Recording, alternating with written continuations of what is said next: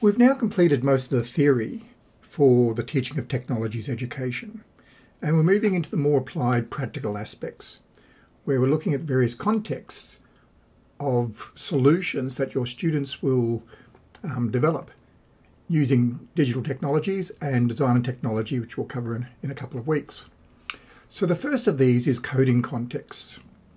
So there are a range of different types of coding that your students will engage with, or types of coding solutions.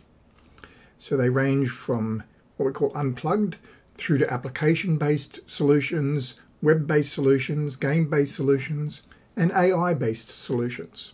And we're going to look at various tools and approaches that you can utilize with your students in developing solutions with those various coding technologies. So you should consider coding or programming languages as an ICT. They're a digital tool that we use for solving problems. Just as we might use a video camera or a calculator, a programming language is another tool that we can use in our problem solving. But there are a range of different types of programming languages, and they have different advantages and disadvantages depending upon how they're used and for what purposes. So, first off, there's a few videos for you to look at that look at the basic concepts that we're trying to develop through the use of these tools, these programming languages. We're not teaching programming languages. That's not the point of digital technologies. It's around teaching students various concepts that they can utilize to solve problems.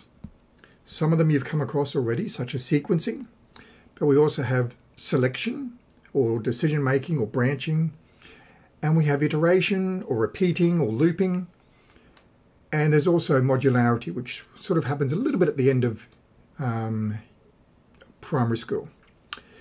So with these concepts, students can then apply them to solve a range of problems using these various tools, these various programming languages, robotics, other systems that we're going to be learning about over the next few weeks.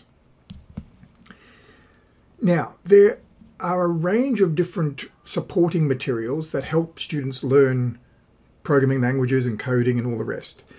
Now, not all of them involve using a computer. Some of them are books. There's novels and non-fiction books that students can work through and explore. There are various what we call manipulables, which are little like cards and games and blocks that they can put into various sequences to show a sequence of coding instructions and so forth. So it doesn't all have to involve the use of computers. And we call this unplugged.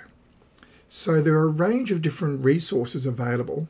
Essentially, they're activities that students can complete that will help them learn various concepts that they can then apply to coding and programming and developing solutions with technologies, with digital technologies such as a computer or a microbit that we'll be learning about, various robotic kits and so forth. So the learning of the concepts is the main focus.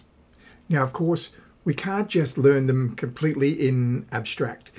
At some point, students need to apply these concepts using these digital tools to create solutions. So having the unplugged activities doesn't mean you don't have to teach students how to use a programming language, how to use computers to solve problems.